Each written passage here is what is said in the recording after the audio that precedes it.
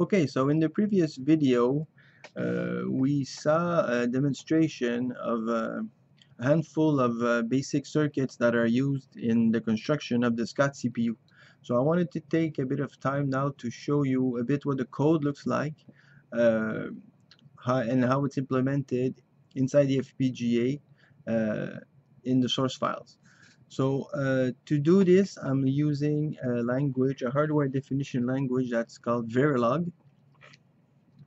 And the way it works in Verilog is you create, if you want, what's called modules. So modules are like, if you want, black boxes that have inputs and outputs. And you then construct bigger and bigger circuits by instantiating modules and connecting them together. So here we can see the first module is a module I called JNAND. All the modules I created for this project start with the letter J. And you can see that here it's really the only place where we are asking basically the software to produce us a real NAND gate with those two inputs and wire C here as the output. Ideally, this would be the only place in the code where we will be referring to a real gate or circuit. And as you will see as we move on, all the rest, like in the book, is constructed based on what we've seen previously.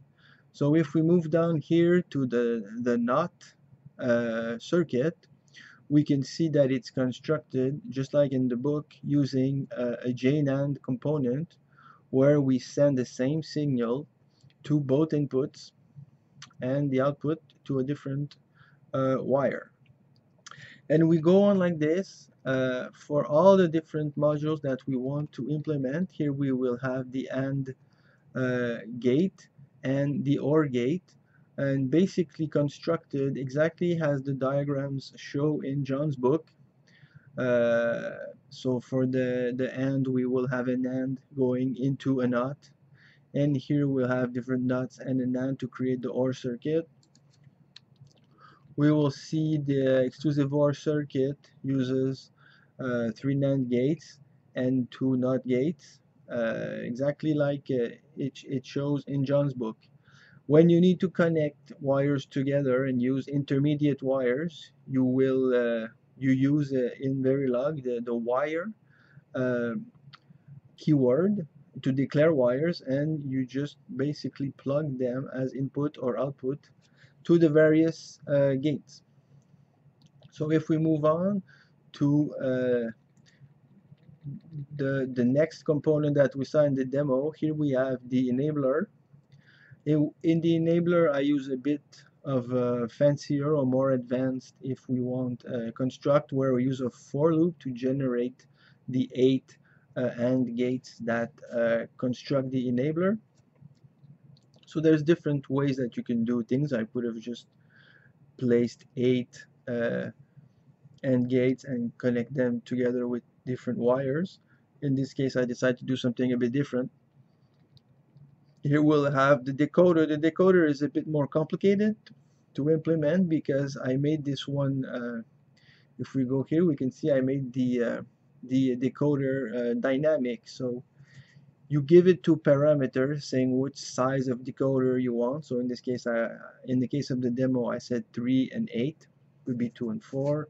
No matter the values that you want, and it'll construct the decoder of the correct size.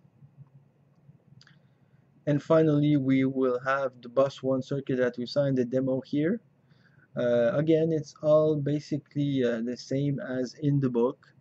I just translated the drawings and the diagrams in John's book to the Verilog language, and then implement it with the tools and upload it inside the FPGA.